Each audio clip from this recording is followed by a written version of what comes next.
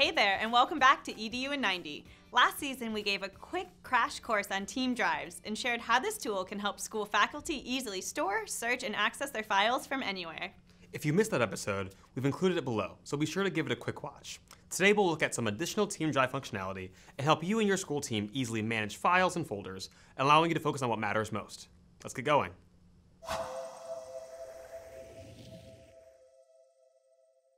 With a team drive, there could be quite a few files and folders among your colleagues, and we've heard from educators that it's important to be able to sort through them and easily flag ones that are used most often or require attention. This can be done via file starring. Just as you can in your My Drive, you can star files in team drives by right-clicking on a file or folder and selecting Add Star. Later, you can quickly access these files in the left toolbar. As you're getting organized, you might find that you have a few files in a few different locations, but it's easy to pull them into one place with team drives.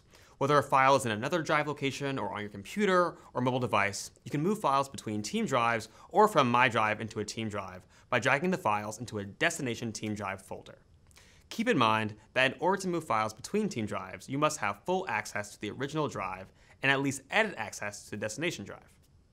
A shared hub for your team's files and folders comes with a lot of benefits, but you might be concerned about things getting deleted accidentally. Not to worry, users need full access permission to delete a file, and if that happens accidentally, it's easy to get it back. To restore a file, click the down arrow next to the team drive name and select View Trash. From there, select the file and click Restore. Lastly, if you have edit access to a file, you can share it with collaborators. This can be done with an individual or with a group, like a grade level team.